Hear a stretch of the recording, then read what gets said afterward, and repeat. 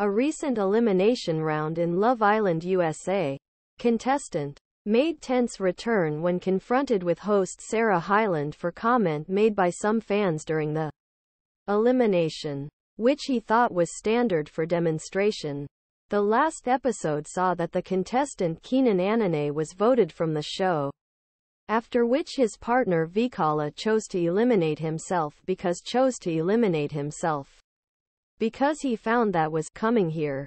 Hyland then asked if he was sure if he wanted to leave the reality flirting series Orem before going anywhere. I want to be sure that you are absolutely satisfied with your decision, he said. Usually a reality TV contestant does not call the server. He accused him of being crazy disrespectful. Gray. No regret. However, the contestant Mike Stark caused problems with Hyland's interpretation.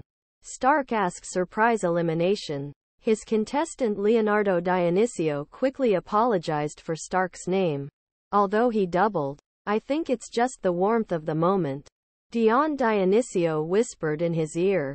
Thank you, he replied. Men will be men. Another contestant then apologized for him. The fans of the show went to Twitter to defend the reality server. As a host, Gray said that it was Hyland's job to make sure that it wants to leave the show. Mike. Sarah Hyland calls disrespectful to do his job. These men are not the way he talks to him this season. This would not fly in England.